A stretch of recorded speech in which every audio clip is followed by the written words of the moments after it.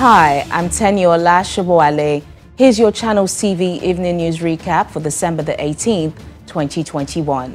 A container suspected to be laden with arms has been intercepted by the Tin Can Island Area Command of the Nigeria Customs Service in Lagos State.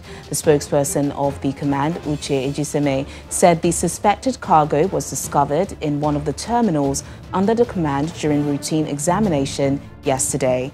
Staying with criminal matters, the Lagos State Police Command says it has released the remains of Sylvester Oromoni to his family for burial. Sylvester is the late student of Dowen College in Lagos who was allegedly bullied to death.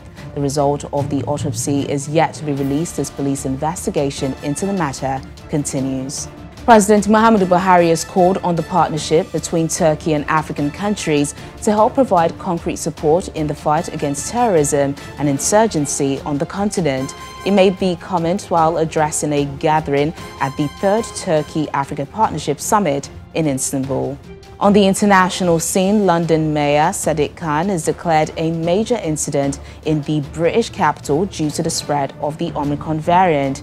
More than 65,000 new cases were confirmed in London over the past 7 days, and 26,418 cases reported in the last 24 hours, the highest number since the start of the pandemic.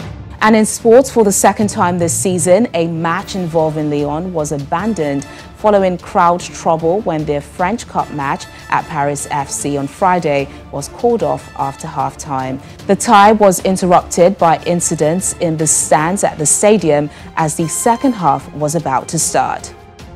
And that's the Evening News Recap. Visit channelstv.com for details on these stories and more. I'm Teniola Shoboale. Thanks for watching.